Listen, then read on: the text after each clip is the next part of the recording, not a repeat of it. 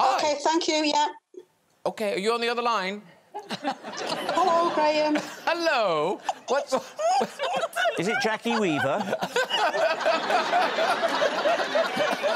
Does she have no authority? Now, what's your name? What's your name? My name's Gail. Gail, lovely. And what have you won lots of prizes for, Gail? Oh, it's not me. It's my youngest son. He used to play football and do cross-country. He's very good, isn't he? Yeah. Yeah. OK, Gail, off you go with your story. OK, so just to set the scene, we're talking 25, maybe 26 years ago, when my youngest son was in reception school and they were starting to learn how to spell some words. So the teacher was making it quite easy by going through the alphabet and doing very small words.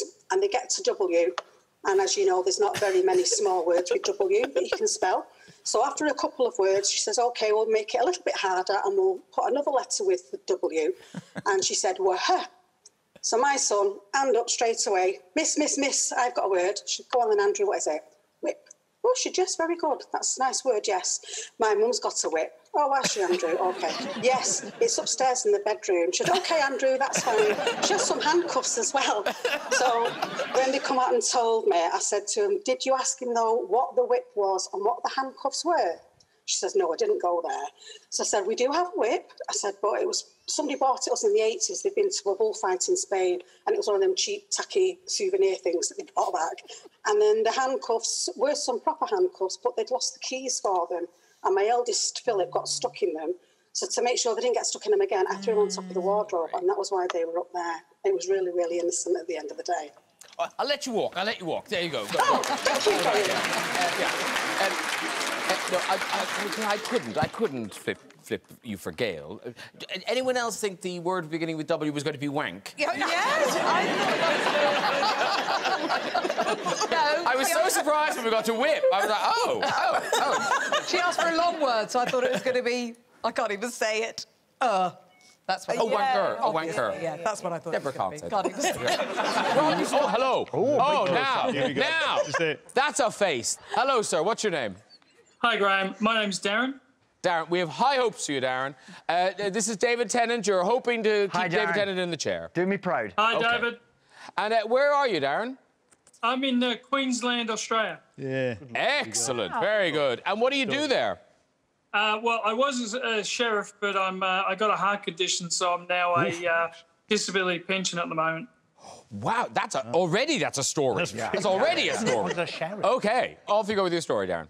OK, so a few years ago, we were going to a New Year's Eve party, and it was 8 o'clock at night, and I had a bit of time on my hands, so I had a couple of model planes and cars that needed fixing, so I decided that I had a bit of time, go and do it. So grabbed some super glue, went into the living room, started gluing, did one or two models, and then I dropped the lid of the super glue bottle under the table. So I figured that I could put my hand under the table. So as I was reaching for the thing, I grabbed the lid after a couple of attempts, and I was like, woohoo, I've got the lid. And anyway, I stuck my head to the table. So I stuck my forehead, super glued my head to the table. Jumped in the car, went to the hospital. Yeah. 4 hours at the hospital, and with the doctor came in and said, you know, I'm Dr. Such and Such. You know, how can I help you? And I'm saying, I've got a coffee table stuck in my head. You can walk now. You can walk. Very good. Yay! Hello. Hello. What's your name, sir? It's Mike. No, Mike. Mike. I really hope you have children, Mike. I do indeed, yes. It's not a hobby. How did they find him? Yeah. Well, funny story. Where are you, Mike? In the West Midlands by Warsaw. OK, keep it vague. And what do you do, Mike? I work in human resources. OK, very good.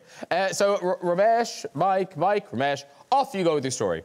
Good luck, Mike. Thank you. So about 14 years ago, as a surprise to my then wife-to-be, I wrote to one of your guests who, well, she was a massive fan of, asking them if they would be kind enough to send me a good luck message that I could incorporate in my wedding speech. Kindly responded and sent me this. with the message, Mike's a lucky man. Lots of love, Hugh. Oh. So thank you to Hugh for sending this. I mean, we're divorced now, but... Turns out Mike wasn't so lucky. You can walk! You can walk! Yeah. They were obviously married for a long time because you looked like a child in that picture. That was very good. What a nice thing to do. Most unlike me. I must have had a very efficient assistant. Hello, Graham. How are you? I'm very well. Where are you? In Buffalo, New York, USA. Oh, marvellous. And what's your name? Chris. Chris, is that art on the wall, or are you planning a project? No, my wife and I just moved into a new house, and we like to paint the room. Those are swatches of potential colours. Oh, OK. I'd go second from... I would, actually. Yeah. I agree. Yes, second from the right. I think they'll all make the room feel smaller. It's settled. You need light. It's a bedroom. They want it to be cosy. It'll be lovely. Anyway, Chris, Mel Gedroych, I believe, is ready in the chair. There she is. Mel, meet Chris. Chris, meet Mel. Chris! OK, hi, Mel. Chris, hi, off Chris. Your bladder is safe. OK, off you go. He's got to try and keep you safe, Mel. OK, come on, Chris. When I was in college, I was dating a girl whose parents were very good friends with my parents. OK. And both of our parents were very religious people. Right. Well, one weekend, our parents were out at some type of religious meeting. I was over at her house. And as people our age do, we were on the couch. Our clothes came off, except for my socks. And all of a sudden, we heard the garage door open. And she gets up, she grabs all her clothes, and she runs upstairs to recompose herself. I'm standing there with no clothes on except socks. My clothes are on the floor. I reach down, put on my shirt, and then I realize I don't have time to put my pants on. Wow. So I grab my pants, I throw them underneath me, sit down on the couch, and there's a blanket draped across the couch behind me. Grab the blanket, throw it over my lap, cover up the best I could. Sure enough, the door from the garage opens. It opens right into the room. The show's just not that long. I mean, it's just... I mean, I know Chris is in Buffalo, New York, but he may have seen the show before. Are you OK, Mel? That's not been good. Have you wet yourself? I've slightly wet myself. Oh, well, the show's over. We'll just put some papers down in the cab and send you home. Hello. Hello. Hi, what's your name? Nicola. Nicola. And where are you, Nicola? I'm in Sleaford in Lincolnshire. Lincolnshire, home of the internet. OK, and what do you do there? I'm a primary school teacher. Oh, soz. Yeah. You win some, you lose some. OK, off you go with your story to keep Rob in the chair. OK, so I was in Mombasa and I had violent diarrhea. So I needed to find a toilet. Oh, and... I mean, is that the end of the story? Because that's already a very good story. You've peaked too early. You can't come back from violent diarrhea. That's the end, surely. I can. I needed a toilet, and the only toilets that I could find in the area were a hole in the ground. It was a tiled hole with a flush. Lovely. So I hovered over the hole. My entire body exploded into the hole. I flushed, and everything that had just exploded from my body came up from the hole into my... Oh, my God. That's disgusting. She's in charge of children. Hello. Hi. Happy New Year. And the same to you. What's your name? Nina. Nina. Meet Nish. Nina. Nina, good to see you. And where are you, Nina? I'm in Waterford in Ireland, County Waterford. Oh, lovely. Lovely, lovely. And what do you do in Waterford? I'm a paediatric nurse. A paediatric nurse? You can't flip a story from a You can't flip a nurse's story, Graham. I'll be the judge of that. Off you go, Nina. OK, so it was New Year's Eve and there was a party in our local GA club. And I was a student nurse, very student. I was just a couple of months into my training. And a phone call came that a guy had come off his motorbike down in the village. So the lads came over like, Nina, can you help? Will you go and help and go and take a look? And I'm like, oh, I'm very junior, but I'll go and have a look. So we went down and we hopped out of the car, ran over. The guy is on one side of the road, the motorbike's on the other side, and I kneeled down next to him. And he's going, oh! And I said, are you okay? Are you okay? And he's going, oh! And I said, but hold on now, are you hurt? Oh, and I said, right, you have to calm down and be quiet and tell me exactly where you're hurt. And he goes, you're kneeling on my hand. You can walk. You can walk, Nina. Yay! Who's there, I wonder? Hello. Hi. Hi. You look like you know what you're doing. I hope so. Okay. What's your name? Yasmina. Yasmina. And what you have an interesting job, Yasmina. What is it? I'm a nutritionist. How did I know that? Oh. I don't know if that is interesting, but anyway, you're a nutritionist. Yes. Arson? Questions? Yeah. Mars bars? Good, bad? Mars bars or not? No. No. Very bad. See? Do you know each other? She's wrong. Do you know each other? Okay, and where are you from? London?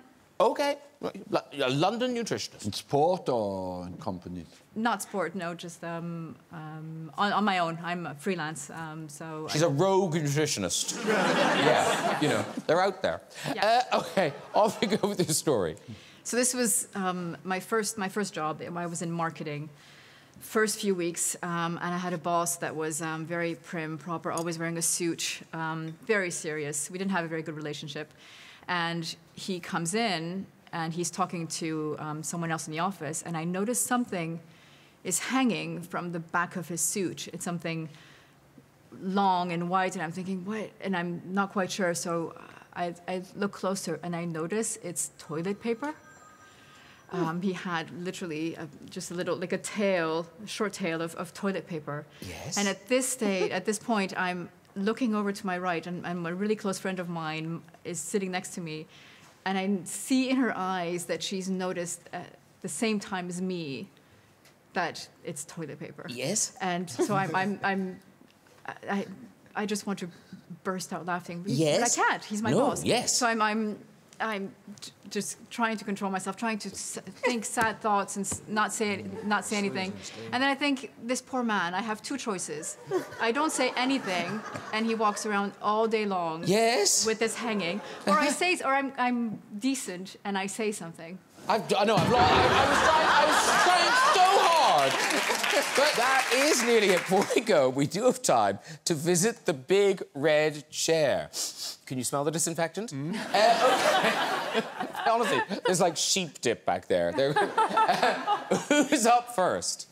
Hello. Hi. Hi. What's your name? Jess. Jess. Lovely. And where are you from, Jess? I'm from Melbourne, Australia. Melbourne, Australia. Yeah. Jess, just because this might be on television, I think you'll regret your jumper jean... Okay, there you go. Okay. Thank you. I just thought... Gentlemanly. I mean, it's humiliating enough without that added on. And do you live here now, Jess? Yeah, I live here for the last year. OK, and what do you do? I'm a physio. Such a good job. Great job. Yeah. Are you back? Are you able to be a physio? Yeah, I work at the NHS, so... Oh, yeah, right, yes, all the time. Yeah, all the time. Yeah, non-stop physio. Yeah. OK, Jess, off you go with your story. Look at your hands clutching the nice... No, I would hang on. I really would, Jess. OK, off you go with your story, Jess. So back when I was a physio in Melbourne, I was working on a urology ward with a patient that had surgery on his sort of nether regions. So he had quite swollen testicles. Oh, yes. And it was my job to get him up and get him out of bed, and I was in a bit of a rush. So I went over, got him sitting on the edge, and he was a big guy, and the gowns of one size fits all, so it didn't really fit him that well. So he's sitting on the edge. I was like, all right, let's go. And he's like, oh, I want to walk in my shoes. And I was like, OK, where's your shoes? And he's like, underneath the bed. Oh. And so me, being a bit young and stupid, decided that I'd reach for the shoes while he's sitting on the edge of the bed, and they happened to be between his legs.